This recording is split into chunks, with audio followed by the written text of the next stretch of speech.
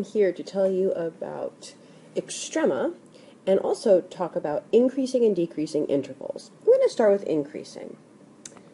When we read graphs from left to right, just like we read words, we can either see if the values are increasing or decreasing. So when they are increasing, that means they're getting bigger. So I'm going to say, when reading a graph from left to right,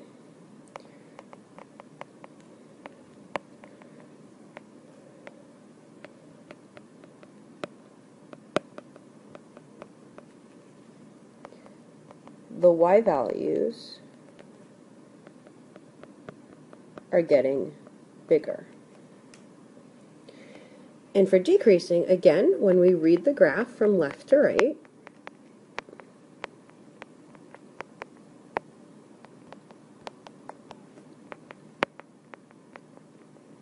the y values get smaller. Now, because we're reading the graph from left to right, the way that we write an increasing interval is using its x values. Okay? So I'm going to say use the x values when you write your answer down. And same thing for decreasing, we're going to use the x values. Another way of describing increasing and decreasing would be with regards to slope. If the slope is positive, that interval is increasing, and if it's a slope that is negative, it will be decreasing. I'm going to show you an example, but after we talk about the extrema. Extrema are about the extreme points in a graph. So for instance, we have maximums and we have minimums. The absolute maximum is the absolute highest point on a graph. That's pretty simple. The highest point on a graph. Sometimes there isn't a highest point on the graph, as you'll see in the example below. The absolute minimum is the absolute lowest point on a graph. And every graph doesn't have to have an absolute minimum either. Local maximums and local minimums are a little bit more strange.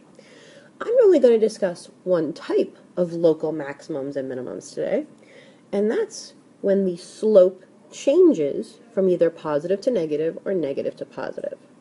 So we'll have a local maximum, and I'm going to put slope in quotes. You'll see what I mean in a second. When the slope changes from positive to negative, and again, we always read a graph from left to right, and then a local minimum occurs when the slope changes from negative to positive. Let's take a look at the example below and see if we can make some sense of this. Okay, so let's try our absolute maximums and minimums first. Notice that if I read this graph from left to right, I'd have to start down here. This is the leftmost point I can see on the graph, but because it has an arrow, we know that there are points all the way down here. So this is the leftmost part of the graph. I'm going to trace from left to right. Notice that my pen is actually moving up. Right? From there to there, my pen is moving up. Now it's moving down. Now it's moving up, and it would keep moving up forever. Where was the highest point on this graph? Well, my pen keeps moving up, so it doesn't have an absolute maximum. I'm going to write none where it says absolute maximum. I didn't know where to start, right? There is no lowest point, so it does not have an absolute minimum either. Let's try the local maximums and minimums. If you read this graph from left to right, again, I'm going from left to right, there are places where the slope is positive and the slope is negative, and it changes back to positive. It has a lot to do with increasing and decreasing. This part of the graph is increasing, this part of the graph is decreasing, and this part of the graph is increasing.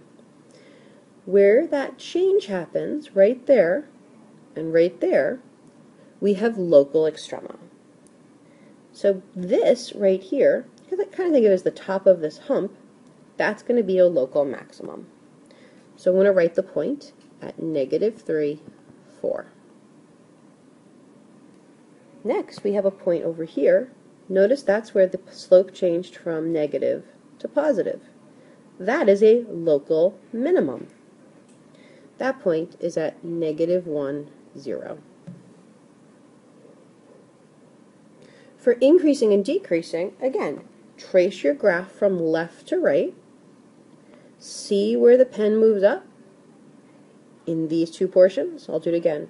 If I trace from left to right, it moves up until I hit that point, and it moves up on this interval as well. I'm going to write both of those intervals down.